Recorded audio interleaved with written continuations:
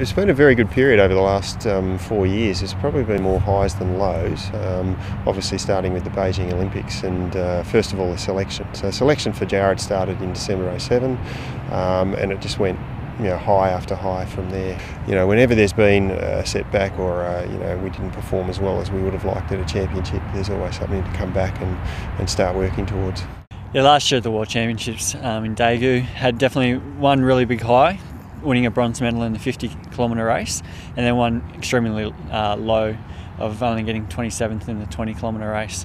So it was both extremes. Thought going in, didn't think I was in that good a shape. Just wanted to get some solid results, and yeah, it was great to get bronze in the 50k, and made me think that if I put in that little bit of effort, had that extra motivation leading into this year for the London Olympics, I could definitely win a gold medal.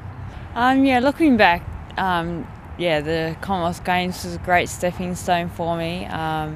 Unfortunately, I got a little bit sick the week of the race, so didn't quite perform as well as I wanted to at the Commonwealth Games. This year I've taken some real leaps forward, brought my PB down quite significantly. At the World Walking Cup was really competitive earlier in the year, so I'm really looking forward to a great result and being much more competitive this year than I have been in the past. The AIS has provided us with so many opportunities.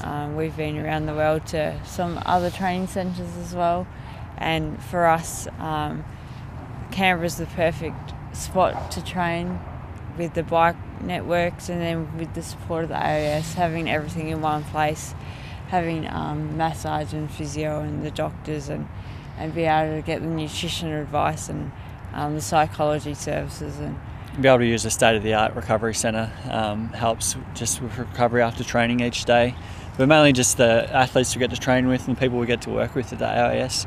They're all experts in their field, and they give us great support, and we couldn't do it without them.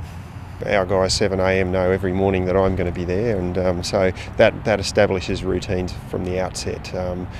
Twice a day training in a full-time training environment. But the support services throughout the AIS are, they are world class and hard to match anywhere else in the country, but also in the world. So we've got physiotherapy support and massage support for all of our athletes on scholarship. We finish training every day at our recovery centre, where we do our contra therapy water treatment. We also have our recovery bar for food and snack post-training there. I guess we really motivate each other, really support each other, do a lot of our training together, and we really push each other. A little bit competitive, always want to get great results. Claire's the boss, and I may run second occasionally, but I think in a married couple, it's and particularly in this one, Claire's the boss.